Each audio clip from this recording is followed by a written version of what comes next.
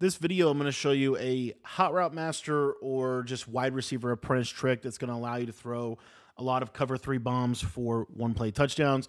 We're going to be showing this out of the bunch strong offset. This also applies to bunch nasty, bunch offset, really any formation with a solo wide receiver. This is going to be best in because you can motion them in. So for example, like Y off trio weak, this same principle would apply to. Now, what we're really looking for in the concept is I'm going to show you two methods. The first one does not require a route ability. The second one does. So just kind of keep that in mind. And if you want to get my full bunch strong offset offensive ebook, make sure you join the Patreon. It's only $10 to get access to all of our offenses and defenses over there. The Patreon is the best place to get better. If you're looking to improve, I would say start in the Patreon, learn those ebooks, and they will literally win you so many more games in Madden. So if you want to sign up for that, links in the description below.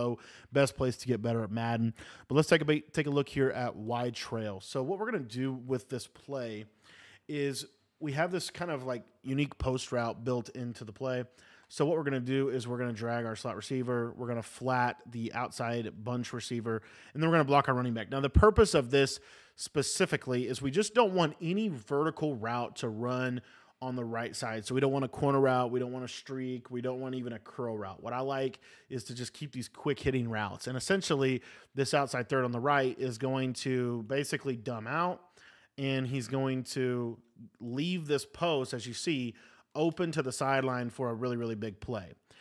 So that's kind of the first method of this. Now, the second method of this is something that you see a little bit more out of bunch strong nasty, where this guy is in this kind of compression alignment.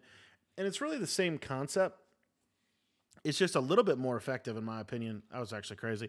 It's just a little bit more effective, in my opinion, to run it this way.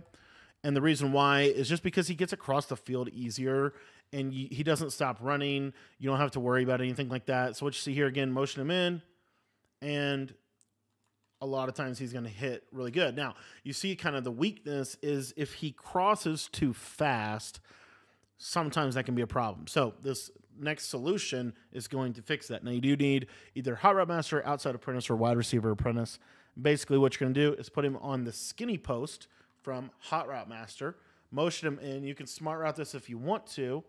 And now everything else is going to be the same. But what you're going to see is because he takes a more vertical trajectory on this post, he is going to absolutely crucify cover three over the top for a one-play score. It's a little bit more effective than the standard wide trail post as far as it concerns kind of beating this like baseline press style defense that a lot of people like to run. So again, you just put him on the post.